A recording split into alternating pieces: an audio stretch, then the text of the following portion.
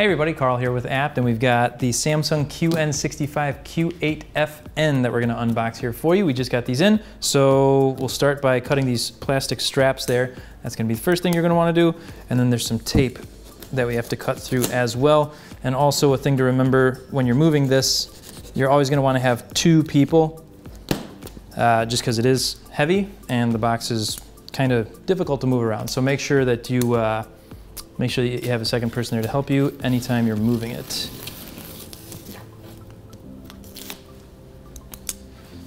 So we've got the tape cut.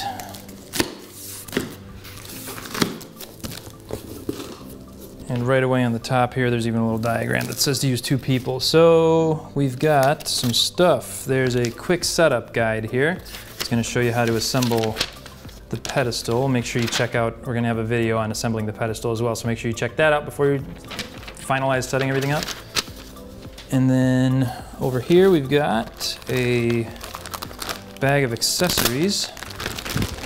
So we've got a power cord, we've got the remote, we've got some spacers, some batteries, and some light reading material. And next are the feet for the pedestal. So we've got those here. These look to be a little different than what we unboxed on some of the other TVs. So we'll get a close-up on those for you as well so you can see them better. And labeled left and right, so that makes it nice and easy.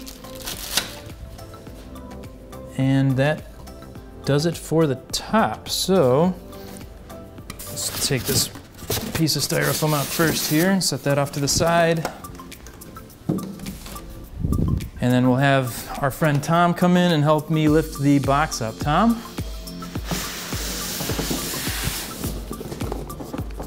Thank you. And then from here, we've just got styrofoam piece on the front, just protecting the screen while it's in transit, and then a couple styrofoam pieces on the side.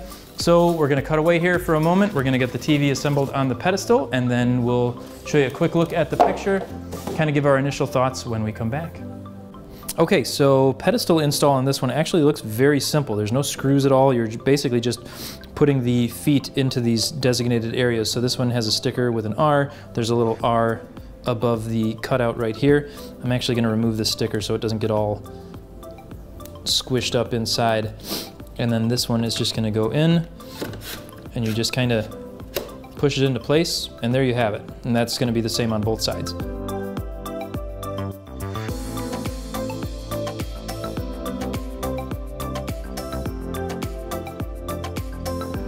Oh, I'm telling you, it is worth buying this TV just to do this.